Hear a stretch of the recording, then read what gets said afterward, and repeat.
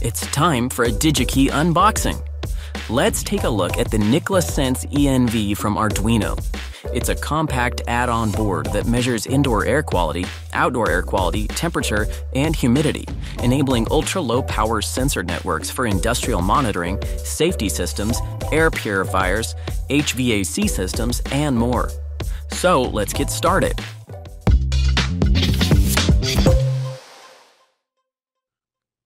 Inside the box, you'll find the Nicla Sense Env board, an ESLOV cable to connect it to Arduino Portenta, Maker, or other platforms, and some documentation.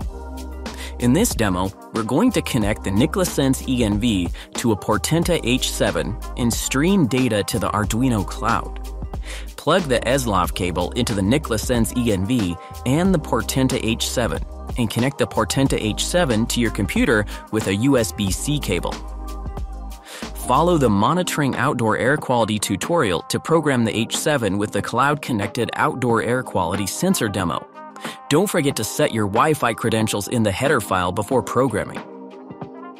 After programming, you can see the measurements for temperature, humidity, ozone, NO2, and the air quality index in the serial monitor. You can also view this in an Arduino Cloud dashboard.